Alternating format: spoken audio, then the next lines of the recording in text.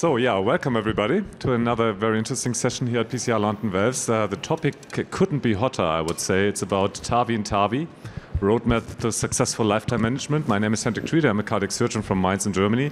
I have the privilege to co-chair this session together with Dan Blackman, interventional cardiologist from Leeds.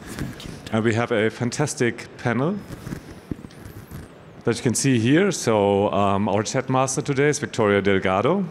We have as speakers and co-moderators Giuseppe Tarantini, Jana Senethanen, Francesco Saya, Radoslav Palmer, and Ole de Backer. So fantastic group of people.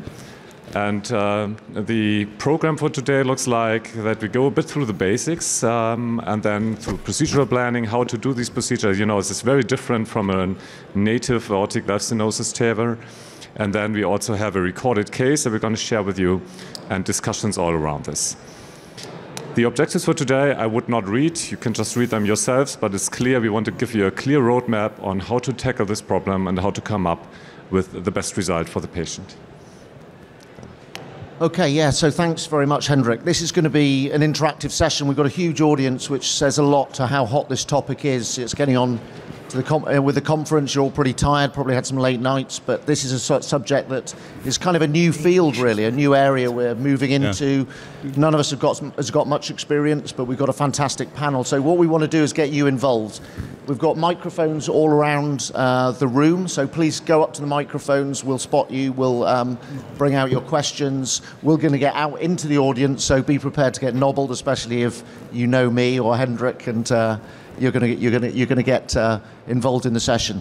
You can also ask questions through the app. They'll come onto the iPad, and the streaming audience can ask questions which Victoria will answer. So Victoria will tackle all of your questions. We'll try and bring as many of them as we can into the session. So with that, I think we'll hand over to our first speaker, Giuseppe. Okay, thank you, Dan, and good morning, ladies and gentlemen. Actually, as you can see by the title of my presentation, I need to make an overview on TAVI-in-TAVI, focusing first on what is important and secondly, how to perform it. So actually, this is my disclosure. With my first slide, I would like to draw your attention to the second intervention. Actually, here you can see that when we deal with patients older than 75 years old, with this life expectancy, this is mainly based on the SCAR registry that is a surgical series. As you can see, the first intervention by guidelines is going to be TAVR, and the second intervention will be TAVR again. Because actually the TAVR explantation has been correlated with an increase in 30-day and 1-year mortality up to 21%. Moving to the second subset of patients, that is younger than 75, but intermediate to high surgical risk. As you can see, the overall survival by surgical series is pretty much the same. It's 5 to 8 years. That means that during the heart team, we can discuss if we have to go for surgery or TAVR, but actually, in many cases, we'll go for TAVR as the first intervention, and it is very likely, again, that the second intervention is going to be TAVR, because we have another paper with the same number of the previous one, 13% of mortality with TAVR explantation at 30 days, and 1-year mortality of about 30%. So the last point to discuss with all of you is the low-risk younger patients. The expectation of life in this regard is up to 16 years. And here, probably you can start. Actually, by guidelines, you have to start by TAVR, but the second intervention, what might be in many cases, there's going to be a surgical refusal. And again, the second intervention will be consistently the transcatheter approach. Having said that, I would like to share the first concept of this session for my presentation. So if the first intervention is TAVR, we know that TAVR-in-TAVI might be more favorable in terms of outcome compared to reduced TAVR. But actually, again, if the first intervention is TAVR, TAVR-in-TAVI seems to be more promising than TAVR explantation. So the concept number one is TAVR, in perspective, might be the most frequent second intervention in a lifetime strategy of the patients. This is pretty much reasonable. Second concept, we have two global leaders now that here you can see in the picture. Actually, let's figure out, because we don't have definite data in this regard, that the durability is pretty much the same. We have data up to 8 years. I don't want to bet anything one versus the other, but let's try to think the second intervention. If we know that the durability do not change much between these two, actually what we know is that TAVI explantation is much more difficult with a taller valve, 18% versus 8% of aortic valve replacement, and Bentel procedure. And when you look at the coronary impairment, we have data again that is pretty much higher with a taller valve compared to the short frame. So actually the concept number 2 is that the TAVI repeatability for me is as much important as the leaflet durability. Because we might have a valve that have a durability that is 1 year more, but actually if it is less feasible to repeat the TAVI, it's something that we have to consider in a lifetime strategy. So moving ahead to the coronary access. This is a very important part. We have many papers. Actually, I reported here 3 different experiences from different groups. The first 2 are forecast. The last one from Ole is not a forecast, it's a real case, CT-based, TAVI-in-TAVI. Actually, in 2/3 of the cases, it's pretty much consistent. There is a kind of coronary impairment. With a supraannular valve, it's just 1/3 in case of short valve. And actually, this is without orientation of the valve. Well, when you move to the right-hand side of this slide, with the orientation of the self-expandable valve, you can improve the coronary access, but actually you're still far away, 70%. You might go up to 80%, but actually you are, far behind the 95% of a valve that stay below the coronary artery. This is self-explanatory, I think. So what we have to consider: wrist plane, VTA, commissural orientation, and finally sinus sequestration. So let's start from this slide to say that we can, identify 3 different patterns. When we go with a short valve, we stay in the type 1. That means that the valve stays below the coronary artery. And this belongs to 79–80% of the SAPIEN implantation. When you move to the type 2A, that means that you stay with the wrist plane above the coronaries, and the VTA is larger, that is more than 2 millimeters.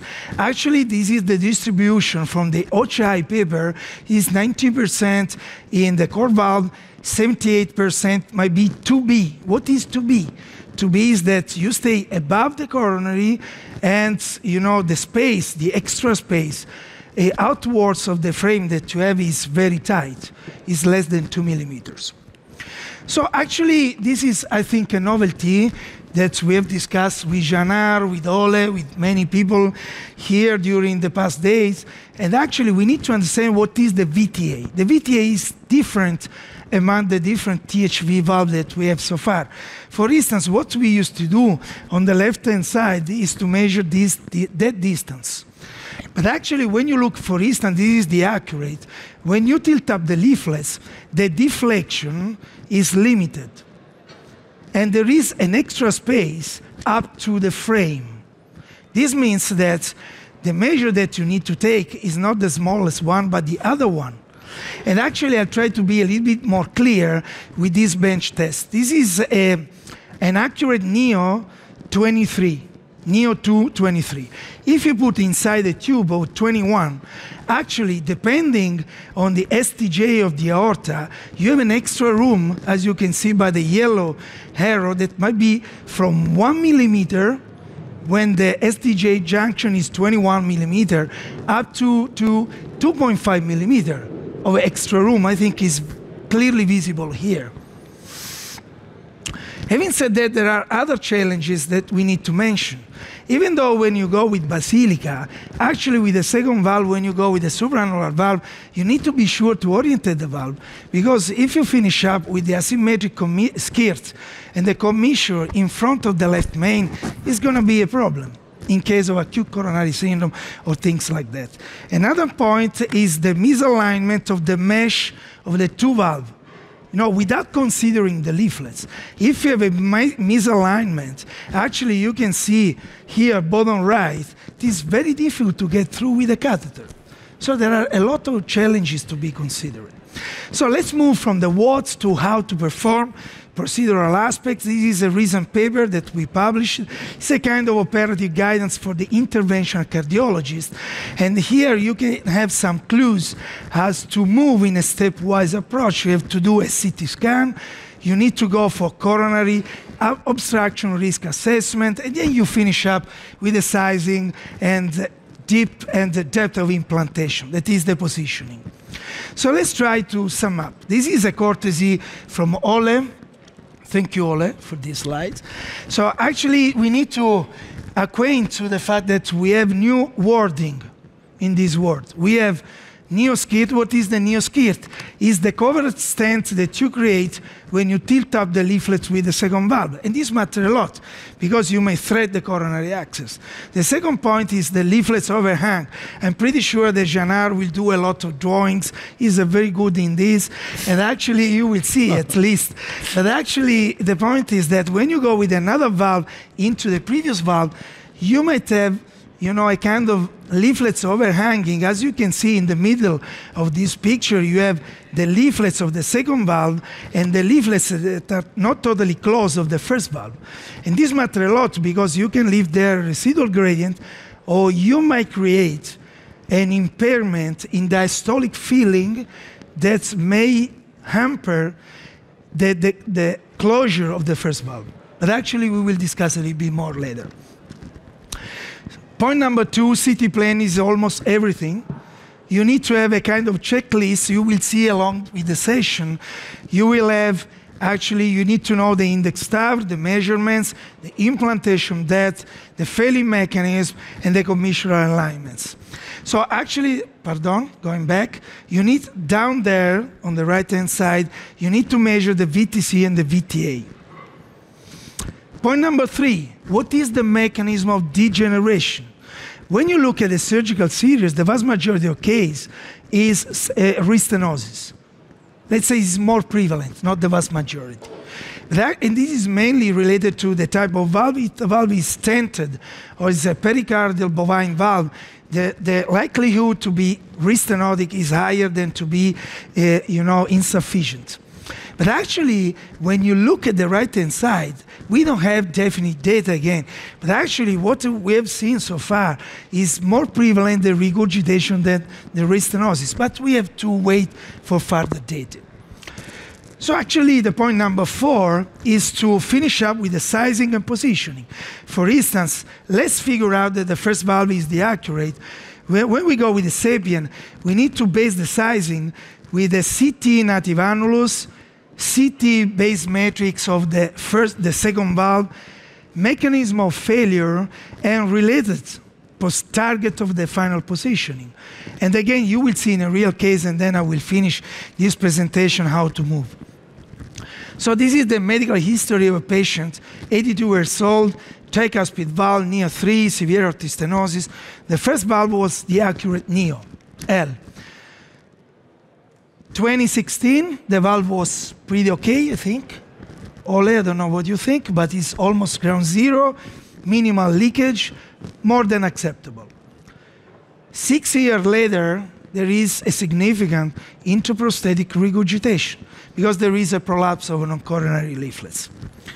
So the points that we have to discuss, and we will do also during the case, etc., is what is going to be the second valve? What is the size and what is the positioning of this valve? So actually, this is the stepwise approach that I follow. We need to know everything about the technical specifics of the first valve, not implanted valve. Then we need to turn out to the matrix of the implanted valve. And as you can see here, the inflow is not 30, but 27. Actually, you need to look at the commissural alignment. Down right, you can see that the angle is 40 degrees. is pretty much okay in terms of coronary cannulation, but we have to think that when we go with the second valve, we create a covered stent around. So what is important is to know where to put the second valve. What is the positioning? To avoid the sinus sequestration, to avoid the impairment of the coronary access, and what matters is the mechanism of failure of the first valve. So this was my decision. SAPIEN 3 sizing was for 26, but actually what about the positioning? Actually, the main mechanism is an aortic regurgitation. We don't have gradients. The leaflets are soft, are not stiff, are not doming. There is no doming. So actually the decision is to go to the inflow to leave out, let's say, 30% of overhanging and to secure the coronary access. This is the way I went. And this is the result of the procedure. I went there, far below the commissure. Mid-commissure is the way, the leaflets are, included in this valve. And this is the final result. As you can see, zero regurgitation. I went for selective cannulation to demonstrate that it is possible, even though you might create a covered stent, if you go a little lower, because of the right reasoning, you can get the access, zero gradient. And here you can see down there the overhanging that is, trivial, acceptable. And we will see what to do in the future. So in summary, the number of TAVI-in-TAVI implantation will increase. There are some risks that we need to find out the way to avoid. And actually, we need more data on durability of this procedure. Sizing and positioning is mainly based on, we need to try to standardize. This is the effort, to standardize and objectivate. So what is important? Failure mechanism, CT-based measurement, metrics, VTA, and different risks to anticipate.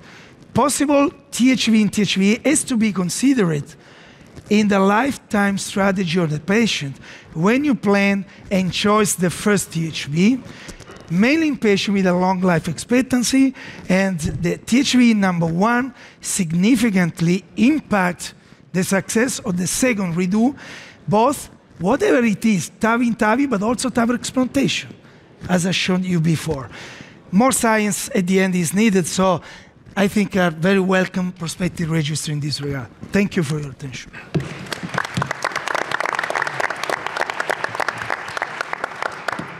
Yeah, thanks, Giuseppe. That was a very interesting overview, showing also, how hot this topic is. And it seems as if we have to learn a completely new vocabulary here. So we are now dealing with things we never talked about in the past, like VTA and a neoskirt and all these things that we have to take care of. And maybe, Ole, just a question for you.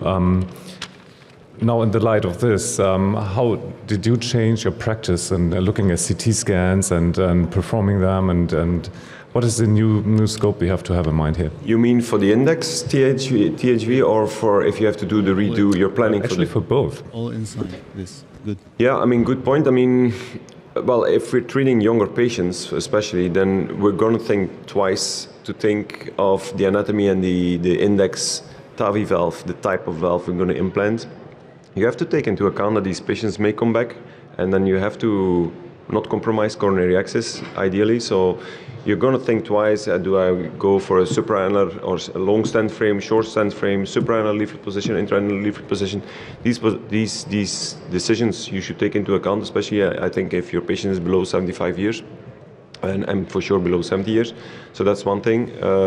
Of course, it has a big impact on how the whole aortic root is. If the SOV-ST junction is pretty large, you probably come away with it. If it's rather narrow, then I think really I want to give that patient the best chances for a good TAVI-in-TAVI outcome as well. But then also, you will see in the cases I will show more at the end of this session that doing the TAVI-in-TAVI, now my whole mindset is different than 2-3 years ago. It's rare that we have these cases locally still, but in the past we were just thinking like, yeah, we just have to know the valve that's in, the size, and we put in a second valve. But I think it needs more than that. That's the whole session about. We need better planning of such a TAVI-in-TAVI. We have to ideally have a CT post-index TAVI and make our accurate measurements, precise measurements, And as Janar also showed nicely in a paper, it's more complex than planning a TAVI in a surgical valve, because that's a more static frame, that stent frame of a stented surgical valve. The measurements you make on CT, valve to coronary distance of valve to ST junction, that's typically fixed, or you have to go for valve fracturing. In TAVI, there's so many other factors. I'm sure we come to touch on that. There are many factors that these TAVI valves, that index TAVI valve, can even further expand, etc. So the interpretation of your CT analysis becomes more complex. And I'm sure Janar will tell more about that as well. Yeah.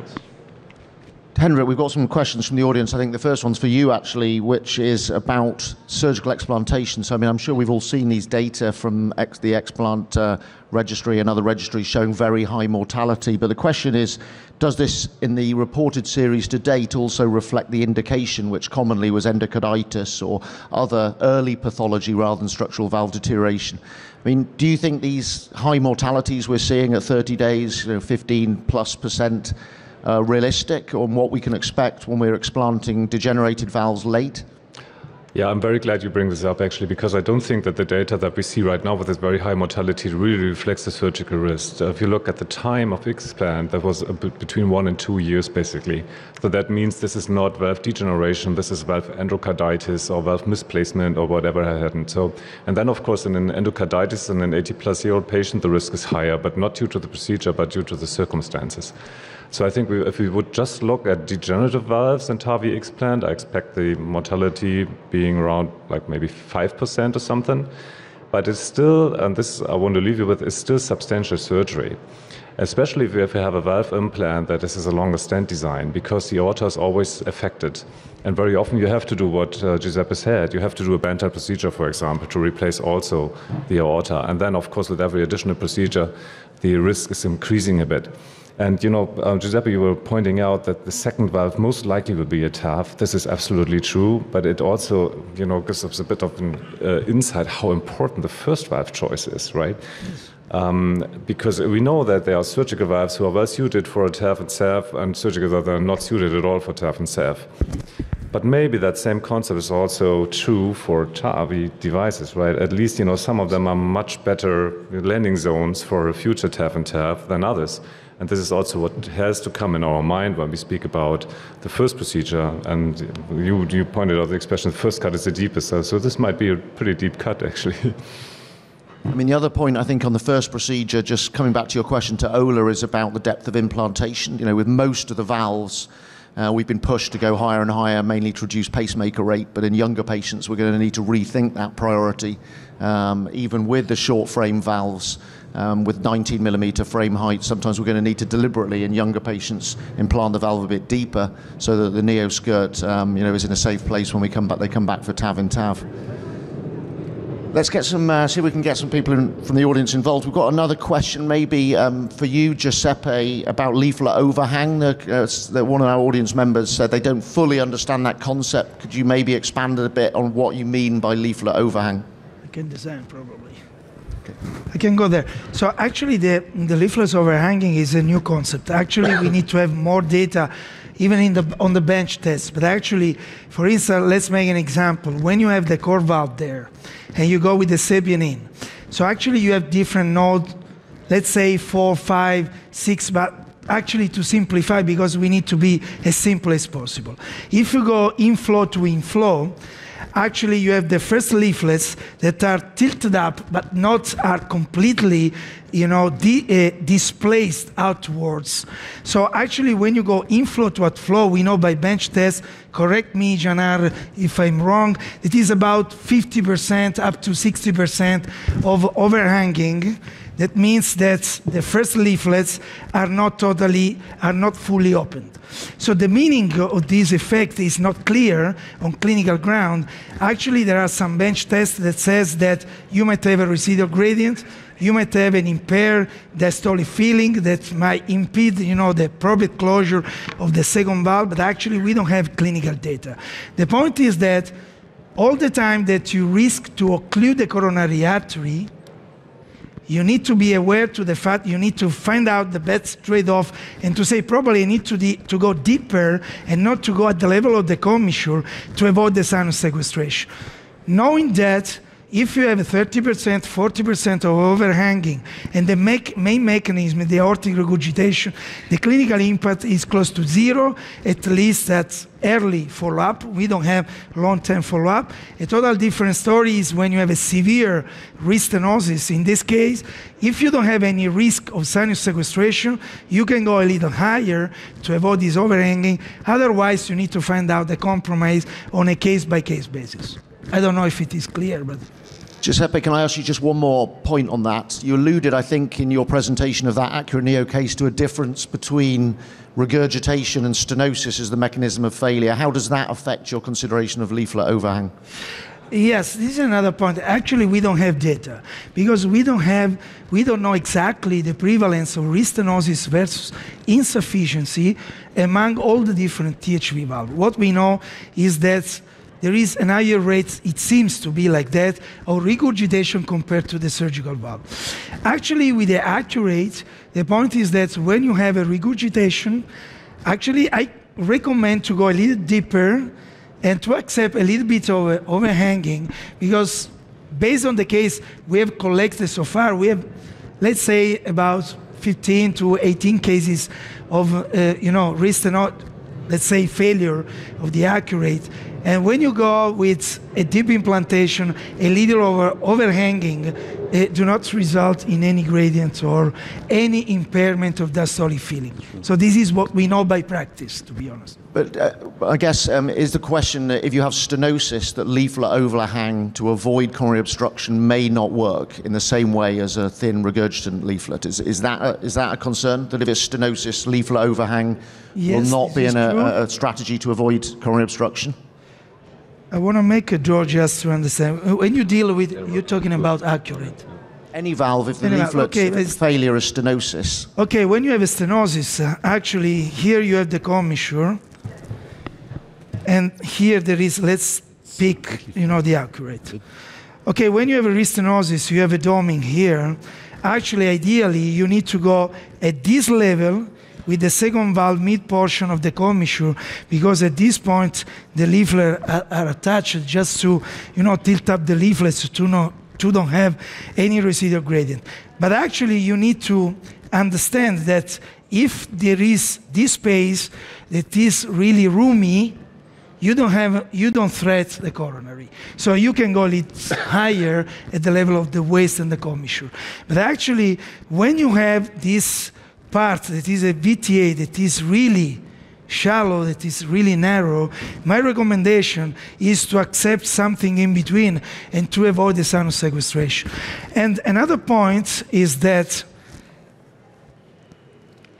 actually this is the aorta. When we measure the VTA here, probably this is not the right way to go, because this is true for the surgical valve. We know that with accurate, for instance, the maximum deflation of the leaflets is like that. So you have an extra space. That might be from 1, for instance, to 2.5 millimeters. So it might be more forgiving when you have all this information and to choose the right size, the right positioning based on any given valve. But Victoria, can I ask you, maybe we had discussed about the issue of leaflet overhang in the way of valve function, also in the way of coronary obstruction, but do you have any concerns about thrombosis? Well, that's an important issue, and indeed it has been seen that sometimes in the neo-sinuses there could be some concerns of stasis of blood, but indeed many of these patients may be already on anticoagulation. So this is a field that we are learning from it. It's also possible that even a simple TAVI can have that, or a surgical valve can have those thrombosis, and we will need more data from this. But it's a field going on, because even in the regular TAVI, the trials that have been tried to check the feasibility or the safety and efficacy of several anticoagulation regimes are not still conclusive. Perhaps Ole can comment as well on that from the Galileo. Yeah, well, I mean, if you look to the just pure TAVI without the context of TAVI-in-TAVI, I mean, there's no good arguments at all to anticoagulate these patients more, except for their need if they have atrial fibrillation. All the trials we have so far, they're just pointing out that they're bleeding more, these patients, there's even higher mortality. So I don't think we have not had the tradition putting TAVI in surgical valves to anticoagulate these patients systematically. I think the same is valid. I mean, our evidence and data is very poor still, but as long as I do a TAVI-in-TAVI, I don't necessarily put that patient on anticoagulation. No. Yeah, there is the rationale behind thinking that anticoagulation may work in SAVR and in TAVI-in-TAVI as well. But as you mentioned, right, there are no data pointing out, because the rationale is that you may have some more material there behind, some more stasis of the blood. But all the data, minimal data, but even in TAVI-in-TAVI, in SAVR at this moment, do not point out for an advantage of anticoagulation. The absence of proof is not the proof of absence. So we need more data for sure. Yeah. But one thing, because now we're in a session of TAVI-in-TAVI where anticoagulation comes in play, and you have to think of is if you have a patient with a TAVI, you did TAVI on this patient 5 years ago, and he presents suddenly with an increase in gradients again, I think there is a moment, I think, of you may consider of leaflet thrombosis.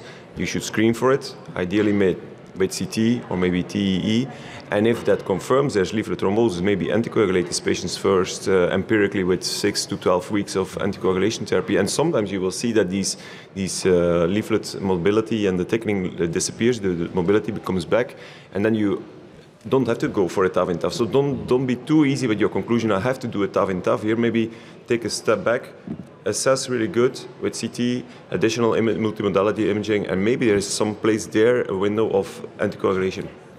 Yeah, this nicely relates to the next topic we have. This is proper CT planning, and Jenna is going to show us how to do this actually. But while he moves over, Rado, you had another comment to make. Just a very short comment. I will refer what Giuseppe Tarantini was saying about the nominal expansion of leaflets in certain prostheses. In some of them, the leaflets do not open fully and may allow coronary reintervention. But if the mechanism of failure is leaflet tear, which usually occurs at the commissures, these leaflets may open fully up to the frame. So in that case, the coronary access may be more difficult. Okay, it's me? Okay, great. Okay.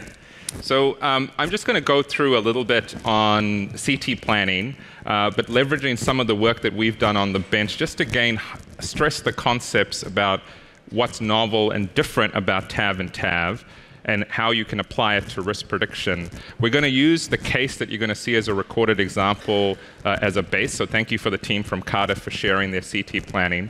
Now, the first point I want to make is that if you look at what we're familiar with, which is treating failed surgical valves or TAVI, this is very established now. You can see, I apologize for my handwriting. I was critiqued about this at a session yesterday, but you'll just have to bear with me. But what is very consistent, and of course what we're all very familiar with dealing with, taught by Danny and others, is that if you have a leaflet of a surgical valve and you put a TAVI valve in, that becomes pinned, and this becomes the wrist plane because you have a tube graft, and we are only concerned about the relationship to the coronaries. So the three things, so the neoskirt is essentially this height here in a surgical valve. But what is very consistent, if Hendrik's going to do a valve, he's going to put it in the same position, right? Surgical valves are very consistent.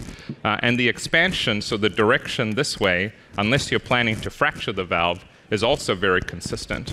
So what I will hope to stress to you, if we just go to my slides now, is that when it comes to TAV-in-TAVI, each of these things are incredibly heterogeneous. And what I will stress just from lessons we've learned from the bench is that each valve, when it fails, should be viewed in isolation. We talk about personalized medicine. This is personalized case planning because they're all slightly different. So the four concepts as they apply are neoskirt height, leaflet overhang, index THV expansion, and leaflet deflection. So we looked at a fairly comprehensive study relevant to the case that you're going to see, looking at bench testing of different size sapiens at different positions inside an Evolute valve platform, and that was published earlier this year. So I think when it comes to pre-procedural planning is the key to success, as we all are aware. So you want to get as much information as you can, and we can break this down into two index things in my mind.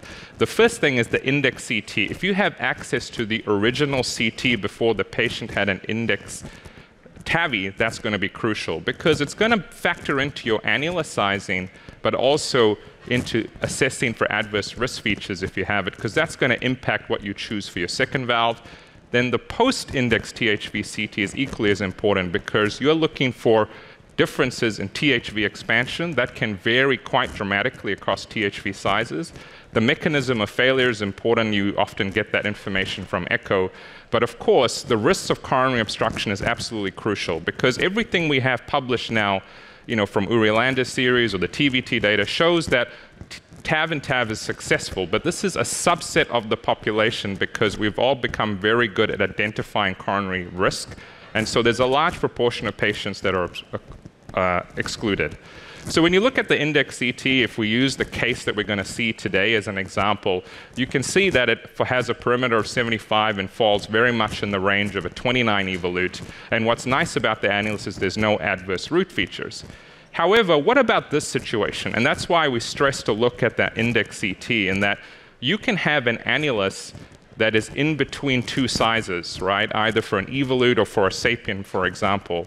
And if I'm in between two sizes, for example, I might take a 23 sapien, but Giuseppe, who's got far more style and grandiosity than me, might take a 26 because he likes things larger. But what that means is that when you're putting the second valve in, you should be cautious sizing purely to the valve that has failed. The other reason to be cautious is that if you have adverse root features and you're going to use a balloon expandable valve, you have to be cautious with your sizing because there may be a risk of annular rupture. So now when you have the post-index THV-CT, the same thing, and we've just shown some examples just to give you a flavor of the type of screening that you can do, but it's the same concept again. And you want to size again for the annulus if you haven't got that index CT. And you can do that by aligning to the actual cusp, the annulus itself, or aligning to the THV and panning up. And you can do it both ways. So in this case, it's actually very, very consistent, around an area of 460, 454. And again, you can pan up and down to look for adverse root features. And it's another check another setup if you don't have that index CT.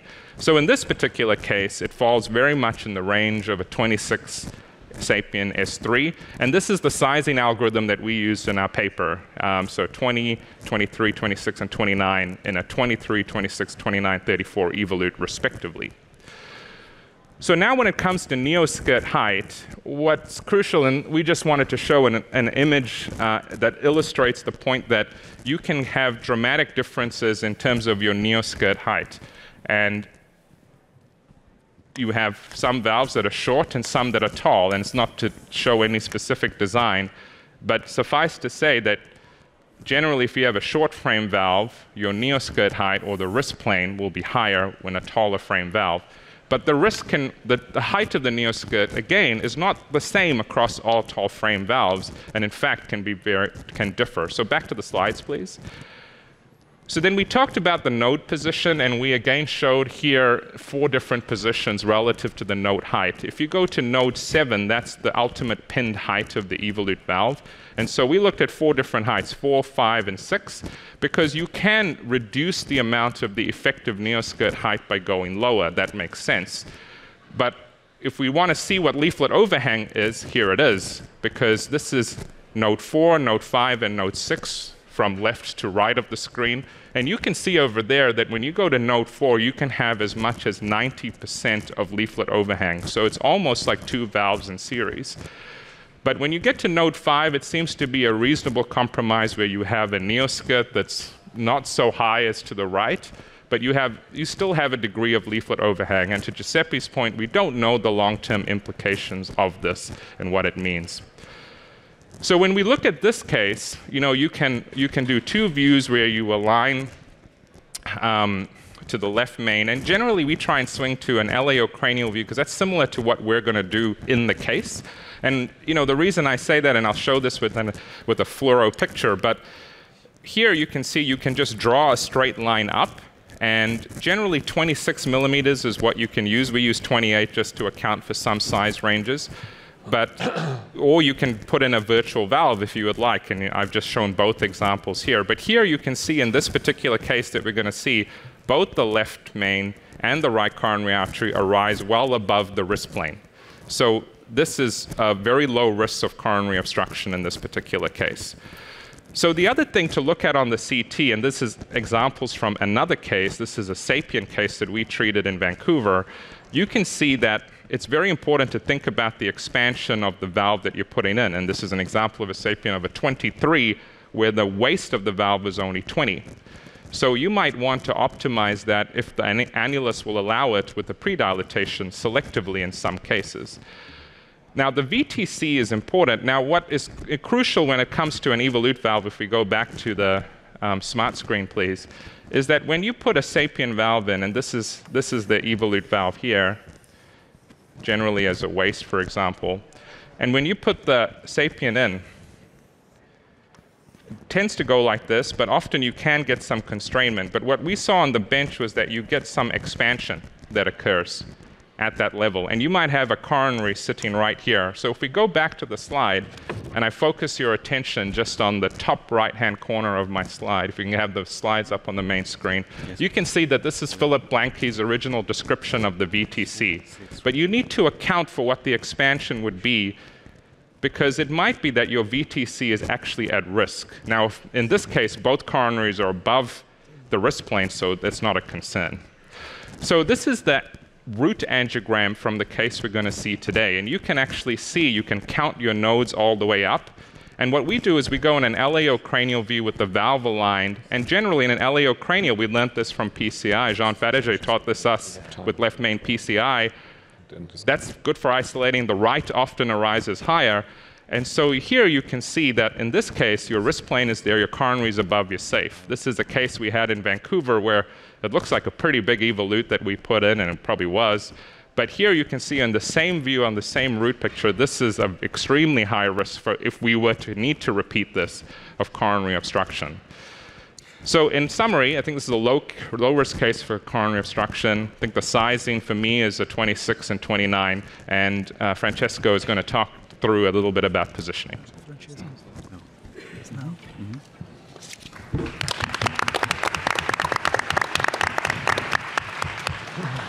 Thank you, Janelle. I think after these presentations, my task is quite easy. I mean, I just need to recap some concepts and simplify a little bit what is going to be that we need to consider at the end when we have done all this work, preparatory work, then the procedure, all the choices come quite easy in mind. So just let's put it into perspective. So the key factors that we have to consider are, number one, mechanism of degeneration. Giuseppe elaborated very well about that.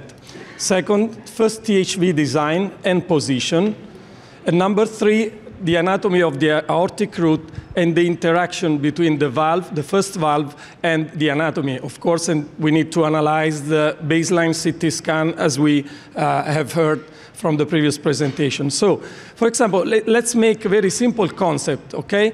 Mechanism of degeneration, again, if it's regurgitation if it is stenosis, why it changes? Because, you know, basically, if it is a regurgitation, we know that the valve is not, if we have some overhanging, this will not create gradients above our second valve, okay? So we can accept some limited overhang, and we don't know, of course, if, you know, the alteration of the flow in diastole will also create some problems over long term. We will learn about that, but in general, this is not a problem in terms of gradient. If we have a stenosis, we need to consider that, because if we leave a stenosed valve in series with the second valve, this may be an issue for residual gradients, okay? So basic concept. And this, again, let's see what is leaflet overhang. Again, this is a different perspective. You can see here a SAPIEN in a core valve. This is the risk plane illustrated here. And you see that above the first valve, we have the second, actually above the second valve, we have the first one, and the leaflets of the first one staying there. We don't know what this means in terms of flow, diastolic flow. So, and this is another illustration from a different perspective. Again, you can see that based on how high or low you put your valve, you can see actually completely different overhang. And with going up to 90% if you implant the second valve low, and you can leave 90% of the first TAVI leaflets above. So back to this basic concept. If we have regurgitation, we also should ask ourselves, it is only central, or do we have any paravalvular regurgitation? If we have a paravalvular regurgitation, we go back to the first CT scan. Was that the sizing of the first valve, was it correct? Number one. Number two, if the sizing was correct, can we expand the first valve in order to also resolve the problem of paravalvular regurgitation? So this may have some procedural impact, okay? So in these cases, you may aim for overexpansion of the first valve, pre-dilatation, let's say, as Janard mentioned, or you may aim for just an overexpansion even beyond the limits that you can go in order to reduce the paravalvular regurgitation. And this is well illustrated in another paper by Janard. You can see here, consider that self-expanding valves have some room to increase their size when you put a balloon expandable valve inside. Okay, so you have to consider this for the reason that I mentioned, and most importantly, perhaps for what Giuseppe mentioned. When you expand the valve, you have to consider that you are changing the distance from the valve to aorta and all the parameters that we have been discussing thus far. So the risk of coronary should be considered. The VTC or VTA, we need to get familiar with these terms. So going back to stenosis. Stenosis, let's say, in a way, it's easier. We should not leave overhang the concept. But again, we may have some difference because, if we are dealing with small prostheses, maybe we should aim for a higher implantation to avoid patient prosthesis mismatch. This is something that you have to consider, especially when we are planning balloon expandable valve of small sizes. Okay? Second key factor, the first THV design, we need to go back to all the metrics of these valves. We need to have a table in the cath lab, and we need to go back to that. And I explain you why easily. Take a look at the core valve in this case. I mean, look at how different are the sizes if you implant at the level of the inflow of the valve is a 29 millimeter, or if you implant high, it's a 23 millimeter, the annulus. So this may change also the size of the valve that you are going to choose. Okay, so you need to know all the metrics of the valve, where are the leaflets, how is the design of the valve, everything. Okay, and the risk plane. The concept of the risk plane now, it's easy to me because it's been already illustrated. It depends on the height of the leaflets, but also on different parameters that we can modify, just modifying the height of our implantation. So again, this is the concept that Janard illustrated, the height of the implantation. The lower I implant, the lower will be the neoskirt and the risk plane. The higher I'm going to implant the second valve, the higher I will move the risk plane. Okay, so I will increase the risk of coronary occlusion. And all these things we have to put into the anatomy, of course, because if we have a very large anatomy, very high coronary, this is not an issue. If we have a small anatomy, aortic root, and then, so we need to consider the interaction of what is the first valve, what is going to be with the second implantation. So we need to consider if our patient at the end will be high risk, low risk of coronary obstruction, and so on. So general rules, basics, there are some general rules, but as I mentioned, the factors then that can modify these general rules, we have to consider that. But in general, balloon expandable valve is the same size. The position is outflow to outflow. Consideration are the ones that I did about overexpansion of the first one, lower or higher implant to reduce the risk of patient prosthesis mismatch. For example, SAPIEN in core valve. In this case, we have some general rules, again, 20 in 23, 23 in 26, and so on, about sizing. But you saw how different may be the choice about the positioning. So the outflow, in general, should be around node 4 to 6 to avoid leaflet overhang. But we can modify this if appropriate. And then there are different considerations, so different sizes depending on different positions that you can choose, or you need to tailor your implantation. This is really tailored to the patient. And of course, this is something that you have to do with all valves. Every valve has some different characteristics, every first valve. and every second as well. So final consideration on the patient that we are going to see. This is, you will see the case in details, but this is the valve, how it will appear. It's Evolut 29 degenerated. It has a central regurgitation and a paravalvular regurgitation. The implant depth was 15 millimeters.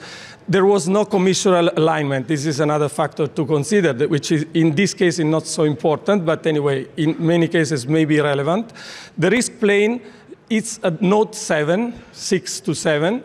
So what are the recommendations for THV in this case? THV is a Sapien 3 Ultra 26 millimeter. The implantation depth, we should put the valve at a high position in order, to have no leaflet overhang, and here we don't have the risk of coronary compromise. And final comments, we should aim also a little bit for some overexpansion of the first THV in order also to reduce paravalvular or abrogate paravalvular regurgitation. Thank you very much. Thanks, Francesco. We're a bit late in time, but there might be time for a couple of questions from the floor, right? Dan, do you have any? Yeah, well, we've got a couple of comments and questions. One is there any plans for a TAVI-in-TAVI app? That's in process. Okay, so you're working on that, John? Well, Vinny is working with it, and me and Uri are helping him, but yeah, that's in process. Okay, yeah, I mean, we can clearly see how helpful that will be with all these numbers, but I mean, until we've got that app, Giuseppe's paper from JACC Intervention with Janar has all of these tables telling you about different neoskirts heights depending on depth of implantation of the second valve. Another comment is, do you have problems crossing with your second TAV valve? And if so, are there any techniques that you can recommend to help with that? Is it for me? On Giuseppe, go for it. I can say something about that. So when you cross the arch, I think, and you decide to go with the second valve that is the Sapien, you know that you have a knob and you can change the angle.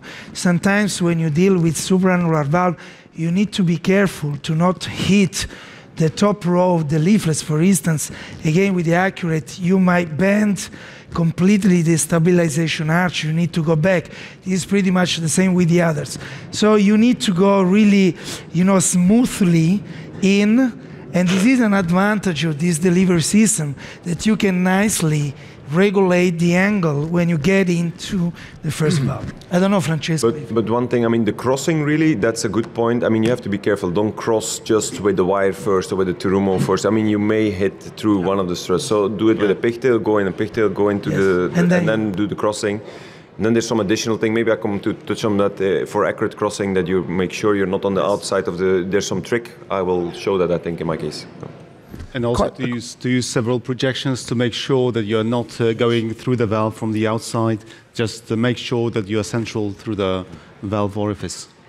But just avoid Terumo, or just go with a pigtail into the frame, take a regular J-wire or something, or a straight wire, and try to cross. But that's going to be harder if it's stenotic. If it's a leaking valve, if it's a stenotic valve, may not always be easy. Yeah. Yeah, one more question that is from me. I think you talked briefly about pre-dilatation. What's the role of pre-dilatation with Sapien as our second valve in particular, or with other devices? Is it something that we need to do, and if so, why? How can it help? Well, we've done about 20 cases of Sapien and Sapien. And we are looking at this more and more, partly because what we found clinically and what we've seen on the bench is post-dilating afterwards is not necessarily easy when you have 2 layers of frame. And particularly with the older generation XT, often the inflow is much smaller, and it's very hard to post-dilate those with the semi-compliant balloon and even non-compliant. So we have selectively ballooned aggressively and expanded it up. The only thing you have to be, and we learned this the hard way, is we had a case that had paravalvular leak. We ballooned with a 23 true balloon. We made that valve 25 millimeters because we did not account for the fact that a degenerated leaflet can be as much as a millimeter on either side. So we had very good expansion of our new case, but we got away with the case because we didn't have any annular calcium, but that ended up being a much bigger thing. So I think it's really important to optimize the expansion of the second valve because we're seeing emerging data that having a waste might be harmful. Do you think pre-dilatation can also help with stability when you're deploying the valve? You know, is there a risk, especially with an underexpanded first failing valve, that you may get a degree of melon seeding when you deploy the second valve that pre-dil might help with? Well, I'm not really sure whether that helps so much. I mean, I think ultimately the risk of melon seeding is pretty high, actually. We often try and go harder, but when the balloon goes up, it sucks it in, despite whatever you're doing in terms of pulling. It's not necessarily easy to do that. I mean, I think more crucial is how slow you're inflating. And I think if you're thinking slow, think like the same pace you would do a mitral valve and ring, right? It's not a straight up and go down. Go super slow, and then you might have the option to position whether it's sapien and evolute or sapien and sapien. The only small hint I could give is to make sure you're using non-compliant balloons for any pre-dilatation, just to make sure that this procedure is effective. Well, I think there's a word of caution. If degeneration is the mode of, if insufficiency is the mode of degeneration, then you might have leaflet prolapse, even leaflet flail, and if you then predilate, that's difficult because that leaflet may just go off, and that's dangerous, right? Yeah. So I think it's time now to look what the case looks like, right? So, Rado, if you would be possible to share that with us? With my pleasure. Now I would like to take you on a short journey. I would like you to take all the fully packed room for a journey to Wales. So just to show you what happened there in... Welcome to the University Hospital Wales, Cardiff. My name is Professor Richard Anderson, and I'd like to present to you today a case of a TAVI-in-TAVI valve implantation. We've been performing transcatheter aortic valve implantation since 2010. We've done now over 1,300 TAVIs within our institution, both self-expanding and balloon-expanding valves. And what we're really going to focus on today is TAVI-in-TAVI. Professor Richard Anderson is here with us today, and I really thank you that he could share his experience with us. The number of these cases is still small, and this is why it's so important for us to travel to get this knowledge and to discuss it together. So I will show the example of this patient right now with you. The patient clinical history was that the patient of a male underwent coronary artery bypassing in 1999 with the two grafts, Lima and the saphenous graft to the RCA. He underwent also a pacemaker implantation due to the sick sinus syndrome, and was diagnosed 4 years later with severe aortic stenosis with the gradients, as you can see on the slides. Also, as you can see, these were the CT measurements planned for the first TAVI, and the perimeter was 75.3. The LVOT was a bit smaller. As you can see, the sinuses were wide. And I just take attention at this point because we really need, when we are planning a redo TAVI procedure, to look at the index TAVI, just like here, to analyze it fully, just to judge what was the first decision on the correct sizing and positioning of the first valve. So the first TAVI procedure was decided to be performed using the core valve 29. The implant was a bit lower, as you will see on the fluoroscopy, with a moderate AR, needing post-dilatation with a 23 balloon. And there was just a mild residual central jet. The annual echo follow-up was positive for several years. Then, in 2017, there was an upgrade of the pacemaker. In 2019, a need to perform additional PCI. And in 2020, so 2 years ago, there was a progressive LV dilatation and severe mitral regurgitation noticed, meaning that last year the patient needed clinical decisions on how to do, what to do. In 2022, there could be seen a severe central AR. And this reflects actually what Giuseppe Tarantini was saying, that we see most of these degeneration, but half of them going towards aortic regurgitation, which also influences our decision on the height of implantation and also on the leaflet overhang, which we can expect. There was no THV calcification also seen on the CT, and this is actually how we are trying to scan using a circular method we used to be doing for bicuspid aortic valves. We're trying to see how the valves which we are deciding on match the index THV And you can see the same can be done on the right picture using a larger circle. So it is not necessary to use the three-dimensional software here, but just make sure that it applies fully to the frame which we are going to treat. And now let's go into the cath lab and feel yourself as operators. This is the procedure which we are now currently being taught to do the transfemoral puncture using the ultrasound. As you can see, it was the right femoral for the additional access, and here is the puncture using the ultrasound approach. And the decision was, because there was also whether we will use a pre-dilatation. So here, because of no calcification and regurgitation, as you can see, quite a deep implantation, what can be seen in the fluoro. The decision was not to do a pre-dilatation in this case, because the expectation was that it will not benefit the procedure in any way. What is also good to realize is how the fluoroscopy adheres to what we know. And please have a look. Judging on the counting of the nodes, you can actually realize how deep the valve is. And also, if this is deep, this means the plane risk, the risk plane is being also deeper, so you should reach higher. This is the passage through the valve with a wire. And as you can see, with a pigtail, you can make sure if you are central and not going through the strut. So you just have to wiggle a bit with a pigtail, making sure you are central and the pigtail moves freely. And also, what we should be planning at this stage is counting the nodes from the bottom, realizing that the valve which was chosen here to be implanted was SAPIEN 3, that it will foreshorten from the bottom, and to make sure where the left main is. You can also see here that there is LED, and there are two stands here in the LED and in the circumflex, which can indicate the height of the left main, which we are trying to preserve patent. So this is the introduction of the Safari wire. On this Safari wire, we are going to now to progress to the use of the commander system.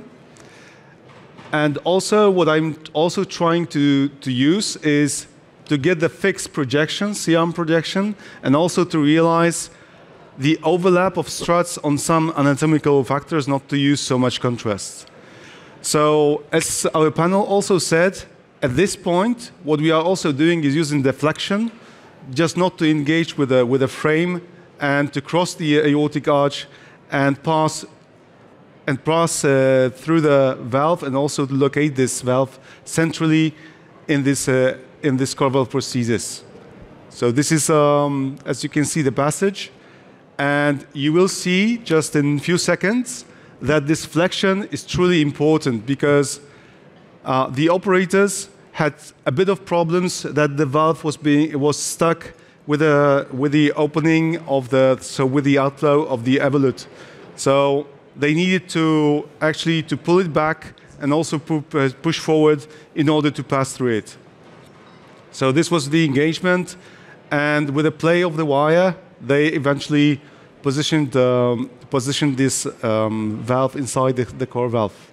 So here's a bit of tension on how to cross if we have the pushback force from the core valve. And they are agreeing now what to do with the handle, what you can see from the cath lab video. You can also see the opposition from the struts of the outflow of the evolute. And then let's retrieve it a bit and then turn the handle and then try to, so you can see that the struts are being flexed downwards. So this we don't want to do. And now the valve will dive down like here, and there will be the positioning. So with the positioning, what we are looking at is the relative height from the top frame of the SAPIEN relative to the left main. And also, we need to agree on how deep to put this valve to avoid leaflet overhand or allow it. With this AR, what we know is that we should probably cover more leaflets with a stent because they will not be stiff as in aortic stenosis, and so we need to expand. We need to make sure we have a very proper stimulation during this inflation, and this inflation should not be 2 seconds or 3 seconds. You should fully inflate the syringe and keep it for at least 5 seconds to let it expand fully. And at this stage, what we usually do is just to focus on the outcome, because you can see the stents from the LAD and also from the circumflex. We can see the foreshortening from the LVOT, and that the core valve was much deeper. So now we'll retrieve the balloon and do the contrast injection to check how high the implant is. And with this anatomy, I think that the proper targeting of the aortic valve annulus is like a native implantation, meaning that if we have a deep implantation of the core valve, we just target the annulus like we would do in a native anatomy. So now we'll just progress to the angiography, and also what you can also count at this stage while the operators are deciding on the position is first, what is the depth of the SAPIEN 3 implant? And it seems quite nicely adapting to the native anatomy. Yeah. Also, is the coronary access preserved? And it is, so it probably will be easy to do this implantation in the future. And also, we can count, and you can see that the Evolut R has 9 nodes counting from the bottom, and the wrist plane is located between the 6th and the 7th node. So actually, this positioning was beautifully done, and with a left main PTC and also full expansion of the leaflets. So the final step would be just to take out the wire, and there are different maneuvers to do it. The safest one is to use the pigtail just to skip any cut of the leaflets. And what we'll do with this final image is to, again, just appreciate this image, and really we can count first where is the wrist plane, where was the annulus, the depth of the implant, and the patency of the left main. So with this approach, you can actually be sure on the implant position during your implantation. From the patient's perspective, we noticed a marked improvement in his hemodynamics immediately. He clinically improved in front of our eyes. And from our perspective, implanting this valve in a safe manner was crucial for this patient. And he's subsequently done incredibly well after he's gone home. He has noticed a marked improvement in his quality of life, which is incredibly satisfying from a physician's perspective. Patient's doing exceptionally well as an outpatient now. He is mobilizing well. He's got a good quality of life in terms of his exertional breathlessness. And most importantly, I think from his perspective, he's not had any further hospitalizations with heart failure. So my summary would be that with such meticulous planning, as shown by the panel, the procedure can be easy and predictable, but what we must do is to increase our practice and gain experience. Thank you.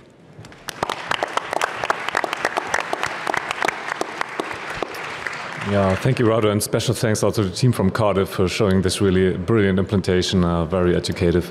Before we discuss this, we have a couple more cases to share. Maybe Ole, you can come up, and then we have a common discussion after those. So now we've heard a lot about SAPIEN and Evolut, SAPIEN and SAPIEN also a bit. So my task was a bit, there are of course other combinations possible. And we strongly believe in a way that probably the second valve, the SAPIEN, is the best option as a second valve, because then we keep these neoskirts and these problems of coronary access as low as possible. But I want to show you some other combinations with some other different first index TAVI valves.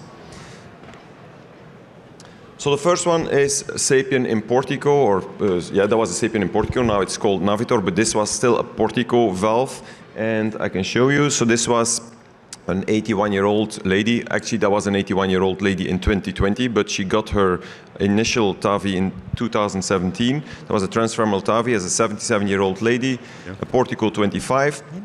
And with a satisfying outcome, I will show you the angio later. She had a mean gradient 9 and a mild PVL was set. But then in 2020, so that's, you see, I want to show you this, and then I have another case from more recent from this year. And in 2020, we were not talking a lot about TAVI-in-TAVI yet. There was, you never saw this topic on a congress. We didn't know anything about it, to be honest. So we get this patient 2020, 2 years ago, presenting with dyspnea class 3. There was some doubt, what is it now? What is it? What is the origin of her symptoms? There was some mild to moderate, maybe central leak on TE, also mild to moderate PVL. So there was a lot of doubt with imagers, like, yeah, is this now significant leak or not? So what was decided actually was to do more objective quantification of that leakage, and that was in cardiac MR. Regurgitation fraction was almost 35%. There was also some dilatation, as you see, from the left ventricular and diastolic and systolic volumes. So there was taken the decision or the conclusion that there was a significant leak. Whatever it was, para or central, I think it was a combination of both, maybe equally contributing.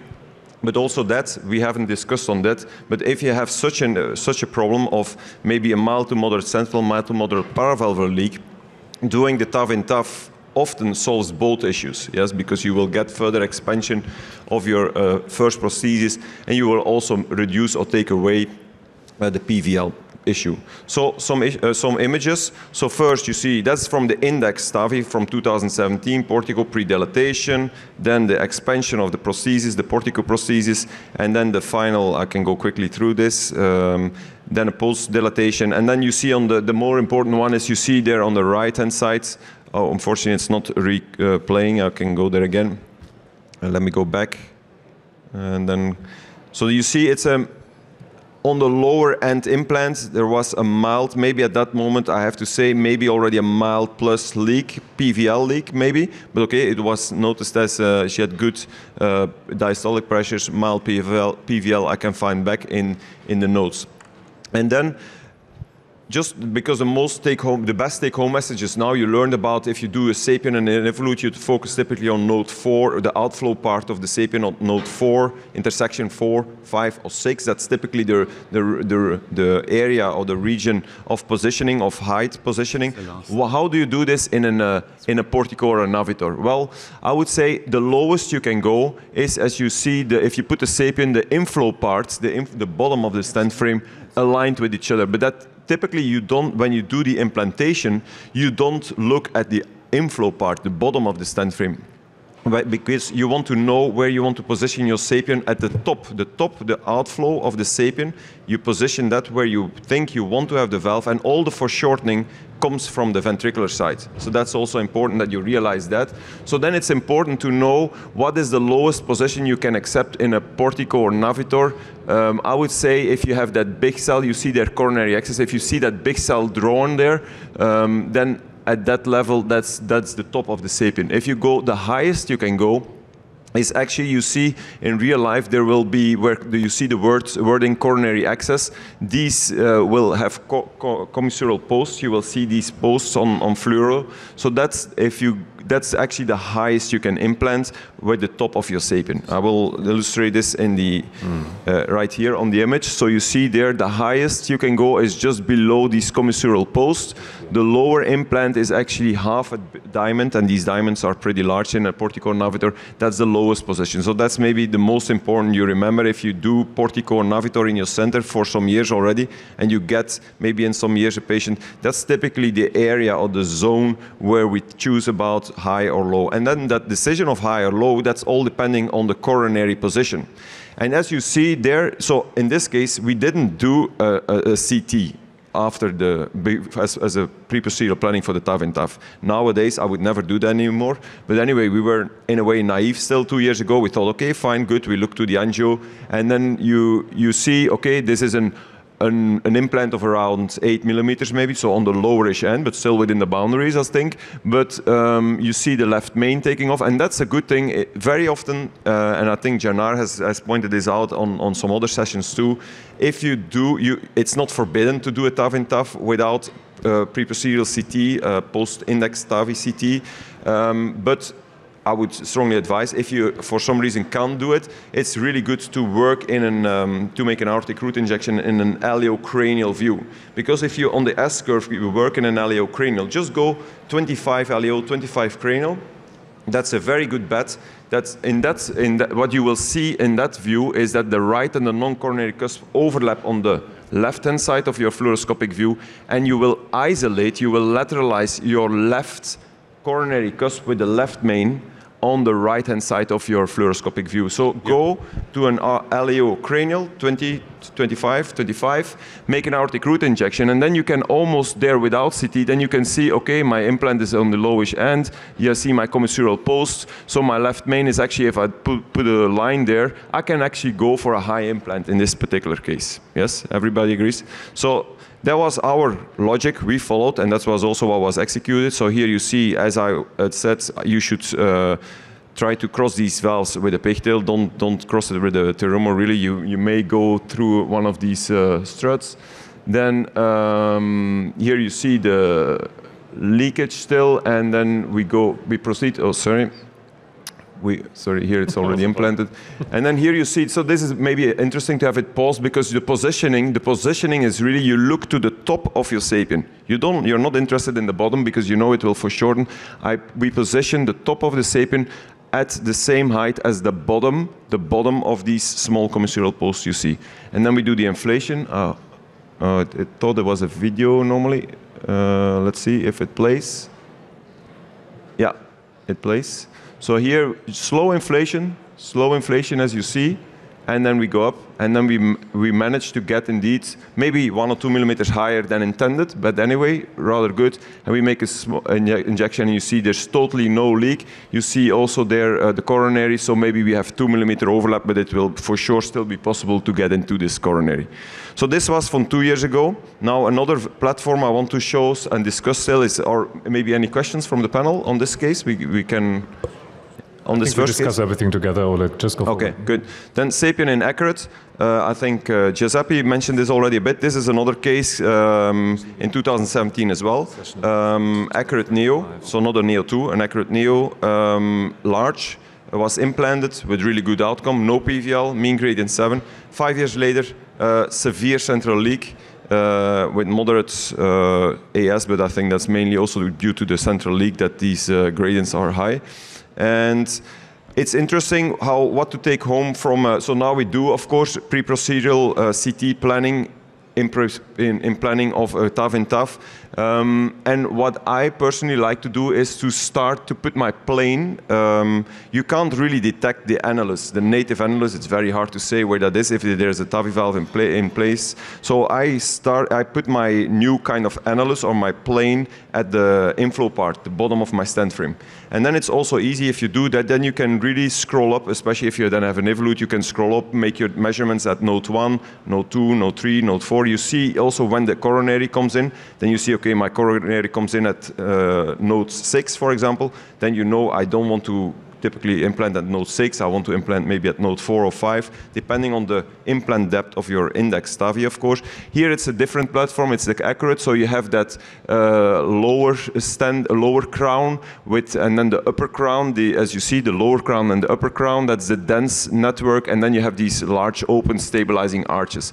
So for an accurate, typically what we say are acceptable or the range of implantation, low or high, it goes, the lowest you can go in a way, you can maybe still go lower, but that's out of recommendation, I would say. But if your sapien top matches the top of your upper crown, that's your lower implant. That's like the node 4 for evolute. And then the higher one, the node 6 kind of, the higher implant level, is at the bottom again of these commissural posts. So a bit the same as for a porticonavitor, the bottom of these posts, that's considered as the higher implant. And then you can maybe even make on your, this is purely on CT, 3D reconstruction, you can almost simulate where that risk plane is going to be of your neoskirt.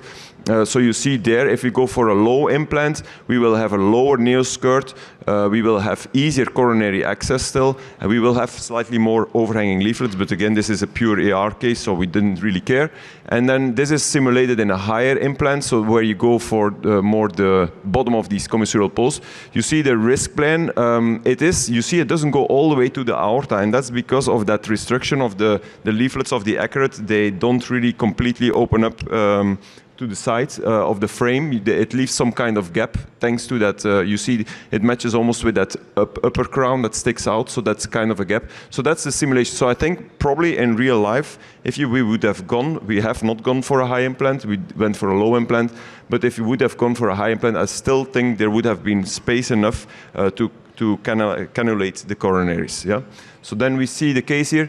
So this is crossing in. Crossing of an accurate is the most tricky one. Yes, so really be careful. And what is really important here is so you cross with the pigtail, and then when you have your pigtail in, what you have to do a swing test, we call it. So you have to go to a projection fluoroscopic projection, where you overlap two of the commissural posts and you isolate the other one. And then what you want to see is that you can push your pigtail crossing on a fluoroscopic screen from left to right over these overlapping posts. If you can't do this, you're sure you went beyond one of the stabilizing arches. So that's really, you need to see this. So I do that here. Yeah? So I'm able to push my pigtail on the left of my overlapping posts, and also I see it on the right. Yeah? So then I know I'm nice central. I didn't caught on these stabilizing arches. Then if you've done that, of course, no pre-dilatation here, and then I position again. This is maybe interesting still. This is tricuspid planar view, as normally you would implant both official recommendations for an accurate and a sapien. But you see, I try to position the top of my sapien with the top of these upper crown. I'll do that, but I see there's a lot of parallax actually, and this improves really enormously if I go to my right-left cusp overlap view. So I go to a right-left cusp overlap view. Now you don't appreciate it very much with the fluor, but you see that translucent line in the sapien too. So both valves are better aligned. So I decided to implant the sapien in a right-left cusp overlap view in my accurate. And then again, you will see the expansion. So here I'm still too high.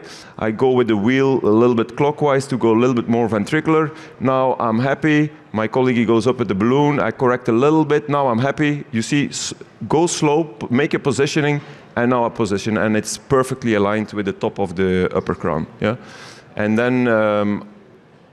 So a perfect result, no leak anymore, and I can tell you in this case, I don't know if I recorded it here in this, we went into the coronaries just to show you it's very, very easy to get still in the coronaries with a catheter. And that's in most of the combinations. There's a lot of nice bench test work from Janar, from Arif, from other people, that with sapien in accurate you can maintain really nice coronary access still. So that were the two other combinations I wanted to show. And maybe we can discuss this now.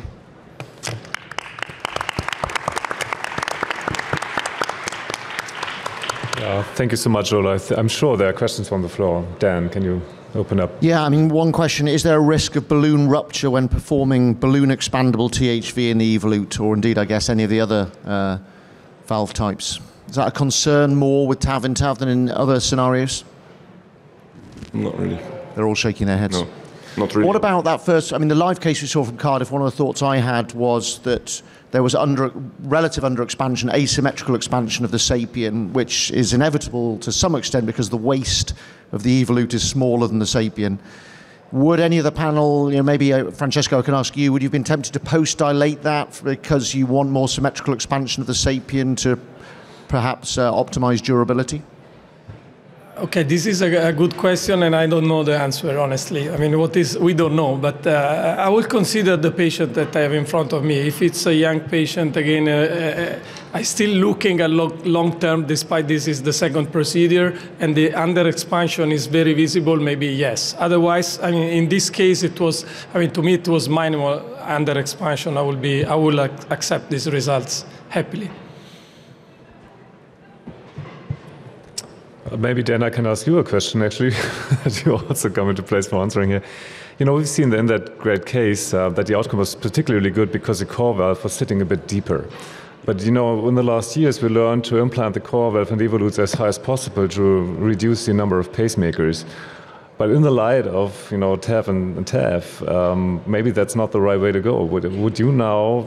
It's a bit provocative. But would you now start implanting the evolutes a tiny bit deeper again to make them good targets for a TAV and TAV?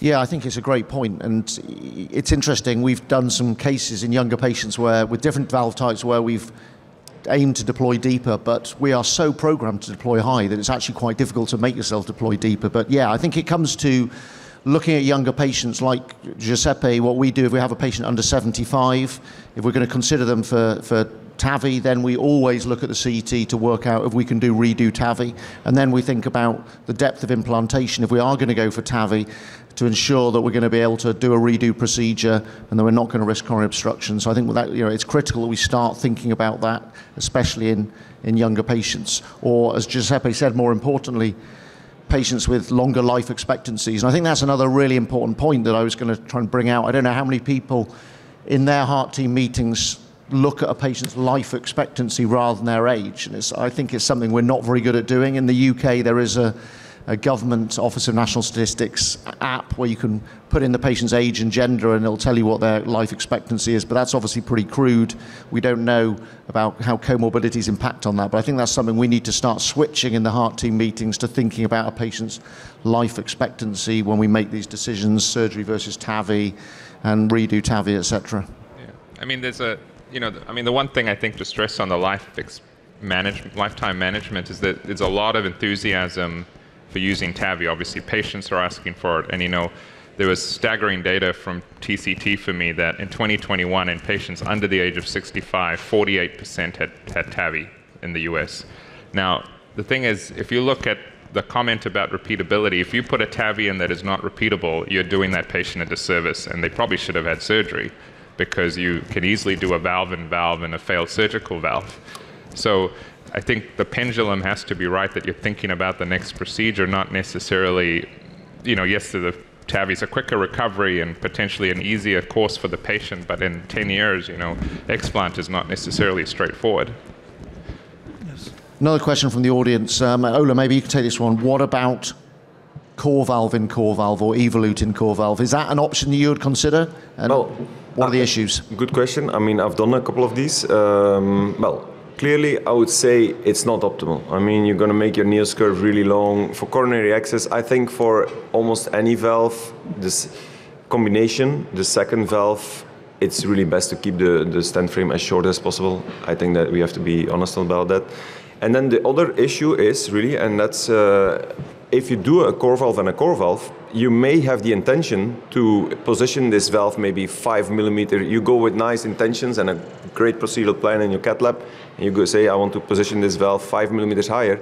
But what may happen, and I've had sometimes this, that you try to go a bit higher or a bit lower, but then these valves, because they have the same kind of shape, if with the release, it actually settles it. It's exactly the same position. So that's another drawback of putting an evolute or a navitor. I think it's not ideal, because these valves have the tendency to put themselves into the same configuration as the other valves. So having there a balloon expandable or just a valve which puts itself just purely with radial forces, you're probably more have accuracy in the positioning. You can say I go 2 millimeters higher, 2 millimeters lower, and if you really want, you can obtain this. It's harder with these self-expanding. Yeah. I mean, I think just as a quick comment, I would say that, I think really the strategy for most of these ideally would be a balloon expandable in an evolute.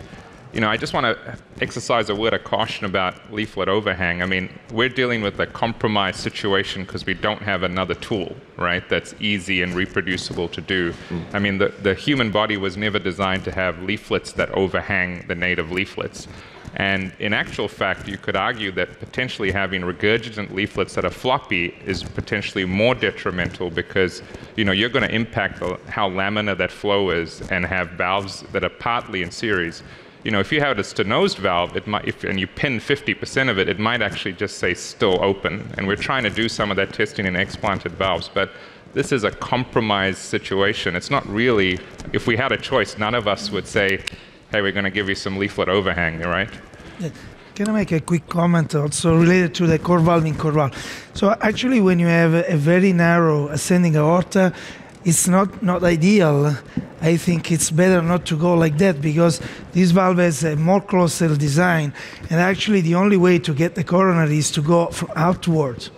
So you need to have a very large ascending aorta, because you create not only, a covered stent in a covered stent, but actually you need to know that with a more closed cell design, when you have a misalignment of the cells, it's really difficult to get through with a catheter.